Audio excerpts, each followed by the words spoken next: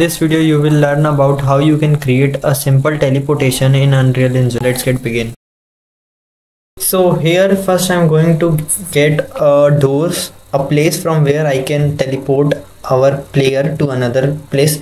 I'm removing all the collisions from this door and just remove collision, and now we will just drag this doors in our viewport, and now I'm arranging them. Once you're done with your arrangement, drag a triggered box into your viewport, and in this triggered box we are going to make, as the component begins overlap in this, it will directly transport it to there, and I'm going to create there a actor where our character will spawn. Now I'm thinking to add a Niagra system here to make our portal looks more real. Now getting a 3D colored gas, because this looks like a portal, so I'm just using this. Now dragging this into our viewport. I'm not going to more further details of this Niagra. I'm just using it as a viewport and nothing more. We are not going to in detail. Our character is going to spawn because of that actor which I placed there. So you just go in details panel and delete the borders so that it will not get viewed while we are in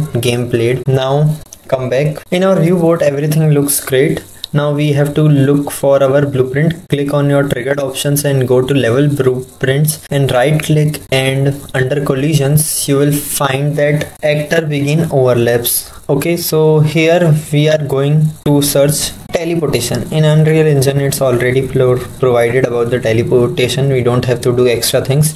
And now search for player character. Okay, this get player character is actually going to tell the blueprints that which thing is actually going to be teleported, and also have to tell where our character will finally teleported. So for this, come back to your viewport and select your final portal actor, and we are just coming back, right click and get a reference of your actor. Connect. We cannot directly connect it to our location, so we have to search for make location in our blueprints, and after that we will connect it to our location, and compiling and saving it. Here you can find that it's working pretty well, and that's enough for this video. Make sure to subscribe and like. Bye bye.